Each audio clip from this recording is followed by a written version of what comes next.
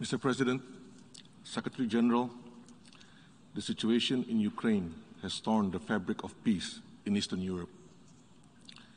The current situation is worrisome. It requires our full commitment for peace. The latest military attack on Ukraine is unacceptable. It has put people's lives in grave danger. It also threatens regional as well as global peace and stability. As a peaceful nation, Indonesia is committed to contributing towards a world based on perpetual peace and social justice. Indonesia therefore calls for peace to be urgently reinstated in Ukraine. All parties must pursue peaceful resolution through dialogue and diplomacy. The purpose and principles of the UN Charter and international law must be fully upheld, including respect for sovereignty and territorial integrity.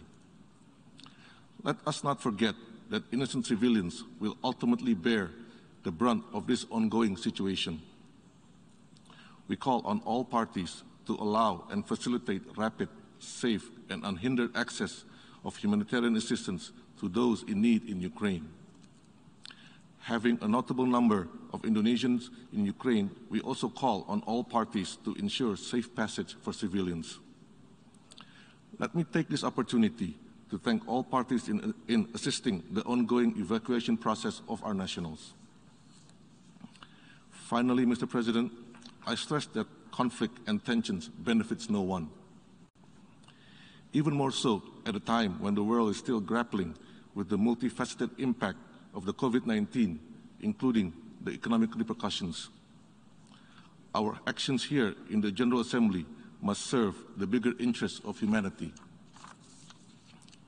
It is based on this spirit that Indonesia strives to ensure that the outcome of this meeting contribute positively towards creating a conducive environment for dialogue and diplomacy to take place, addressing humanitarian needs on the ground, and providing safe passage for all civilians. Let us return to the spirit that built this United Nation. Let us continue to focus on peace and bring peace to Ukraine and Eastern Europe. I thank you, Mr. President. I thank the distinguished representative of Indonesia.